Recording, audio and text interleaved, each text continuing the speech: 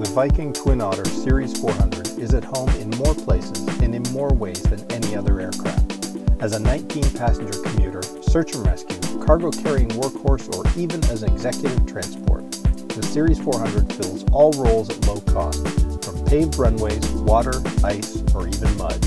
Extremely reliable and very easy to maintain, the world's leading utility aircraft, Viking Twin Otter Series 400.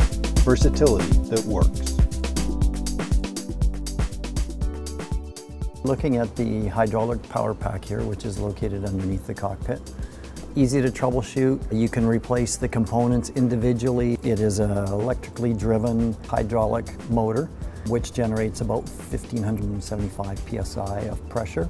The system uses MILH 5606 hydraulic fluid. It's basically a self-contained power pack here that has a reservoir. It has an electrically driven hydraulic motor, 2 accumulators, and a hydraulic filter that's located in the middle of the power pack assembly. These filler valve assemblies here are typically used to add nitrogen pressure. Accumulators are charged to 750 psi. When you're checking the reservoir, here you unscrew the cap, measure the level of the fluid on the hydraulic stick, and then when you tighten the cap, it actually expands a plug in the filler neck. There's also a hydraulic filter that's located in the center of the power pack.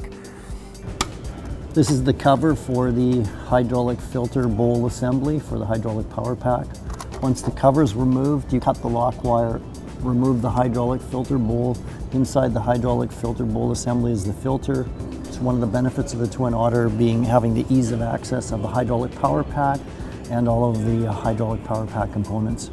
This is the other side of the hydraulic power pack assembly. It gives us a good view of all the hydraulic plumbing and the check valves. These are the 2 hydraulic accumulator assemblies. It's also a good view of the hydraulic pump assembly on the end here that's being driven by the electrically operated motor. We can see the filter housing there. These 2 hydraulic accumulators here are interchangeable, same part number, so if you're troubleshooting the hydraulic system, you can actually interchange the 2 accumulators. The hydraulic pump assembly actually on a 400 series airplane has a thermal switch built into the pump assembly, and if the pump overheats, you will get a CAS message. There's also a CAS message for low hydraulic system pressure. That increases the awareness of what's happening to the hydraulic system for the pilot.